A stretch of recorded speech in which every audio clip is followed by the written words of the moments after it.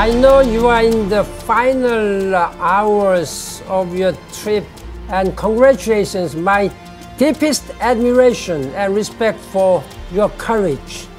You are so nice to say that it's a historic moment, and I hope that it will allow to leverage on this success to have the heads of states in this world understand the value of clean technologies and renewable energy.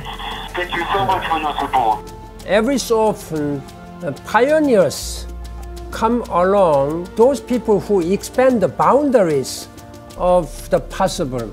You and the Solar Impulse team are really doing great things for humanity.